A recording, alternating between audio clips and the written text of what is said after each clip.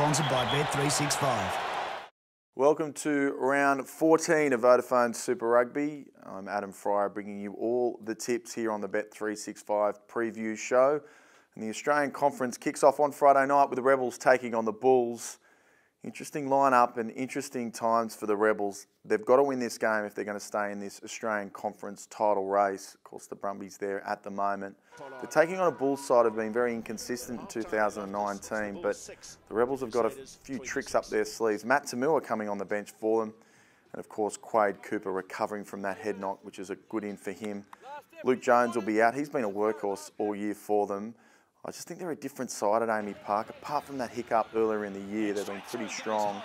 And their form usually goes away mid-season. It's hard to get it back, but their form's been good and back on the board. I think they'll win. I think they'll beat the Bulls. I think they'll beat them well. I'm going to take them 13 plus and put a real stamp on this Australian Conference with a big win.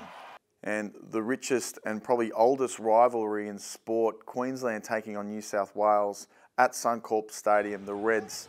Well, they're desperate as well. Everyone's desperate in the Australian Conference, but the Reds have got a point to prove in 2019. To knock off the Waratahs would be a huge result for them at home. And the Waratahs, well, it's all about the side that they're not leaving out, with Daryl Gibson stating that he's not going to rest any players. They have to win this one, the Waratahs. I think it's still going to be a tough ask for them to get through to the finals in this current standing at the position. But the Reds, no Lucas for them. He's playing in the Junior Wallabies, but they're still a very strong outfit. Been really impressed with Scott Higginbotham this year and the way their forwards are playing. They've been Brad Thorne-like. So this game has got so much. Forget the competition standing. I just think Queensland versus New South Wales, Wallaby selections on the line. It's going to be an absolutely huge one.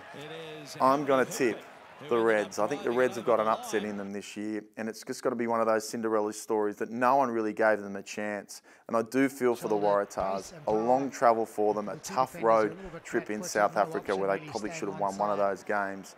Might be a little bit flat. It does break my heart to say that with the Tars. I just think the Reds are poised for an upset, and they're due, so I'm going to take them 1-12. As we take a look through the other matches of round 14, Hurricanes taking on the Jaguares, the Canes. Well, they're almost competition favourites with the Crusaders. They're in great form at the moment.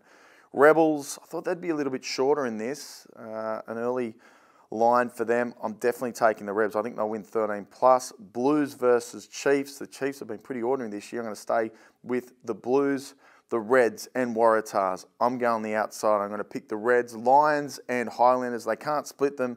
I'm going to go the home side. The Lions and the Stormers taking on the Crusaders. Crusaders very, very short, even if they are the away team. I'm going to go the Crusaders in that one.